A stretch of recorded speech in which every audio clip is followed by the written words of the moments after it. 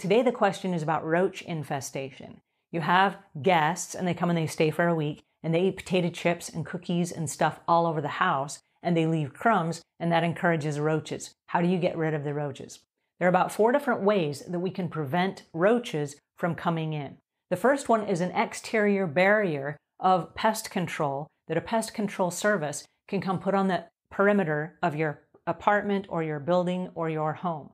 Now, I would recommend that you have this done on a regular basis. And as an Airbnb owner, this is going to be one of your tax-deductible business expenses. It is not an option for guests to come to your house and have your house infested with roaches. That is not a good thing.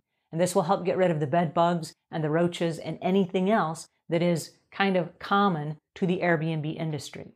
All right, so an exterior barrier of pest control. And that's the outsides of the houses, that's the awnings, that's the ground, it's all the area around your crawl spaces.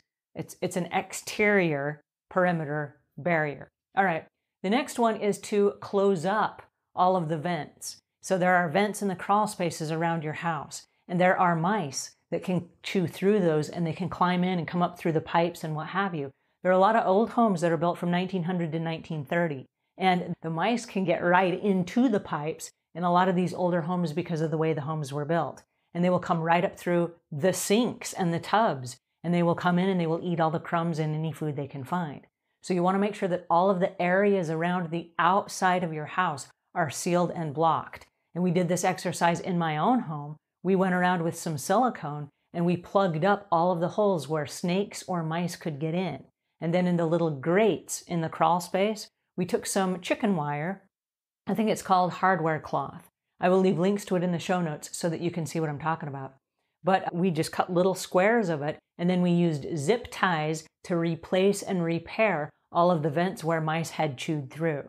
So it's a way to prevent in a humane manner them just from coming in your house at all, because you want to prevent roaches and mice and bugs and critters and all that stuff. And so when you have crumbs, and crumbs is the key word here, you're going to have all kinds of stuff that come in. All right, another thing that you can do is you can have a pest service come inside your house and they can fumigate for eggs.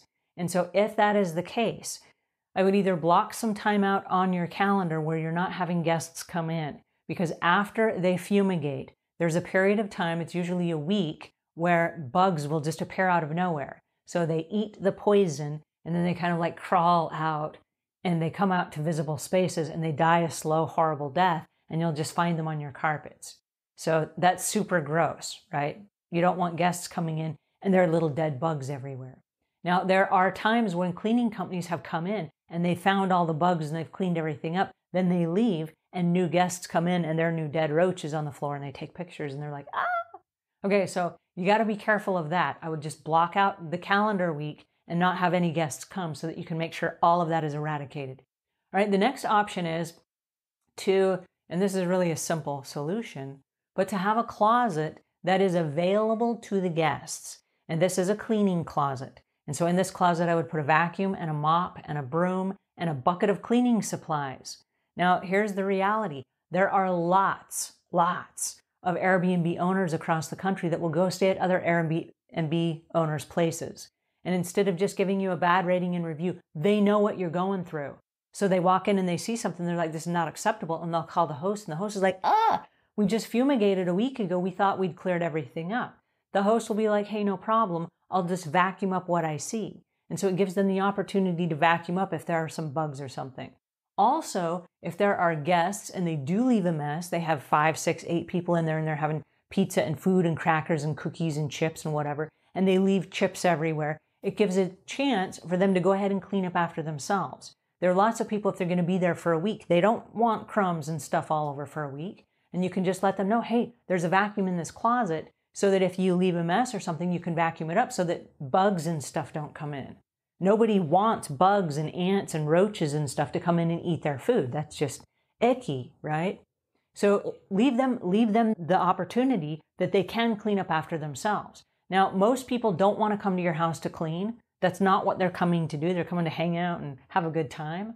But I've gone to plenty of Airbnbs over the years where when I walk in, my husband is the first to bring out the vacuum and the cleaning caddy and, hey, I found this in the kitchen. This might be helpful. And I'm like, yeah, as a matter of fact, we need to wipe a few things down.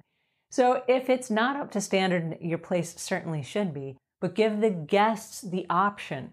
They're not coming to clean, but give them the option. So have a cleaning closet. And the Shark Duo, the Rocket Duo, is kind of the product that's recommended for guests. It's lightweight, it has great suction, it's easy for guests to use. I'll leave links in the show notes to that as well, so you can just see a list of everything that I'm talking about. But that would make it easy for a guest to help you keep rid of bugs and stuff like that. If for any reason you get complaints about bugs, that is something you absolutely have to deal with. And so that's either going to be a discount to the customer or a refund of their money.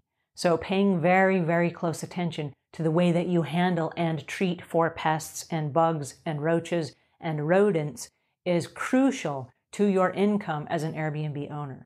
So if you have a roach infestation, block out your calendar right now and get rid of all of that. Put out your perimeter barriers so that it doesn't happen again, and then leave an option for your guests so that they can clean up after themselves, which will discourage bugs from coming in.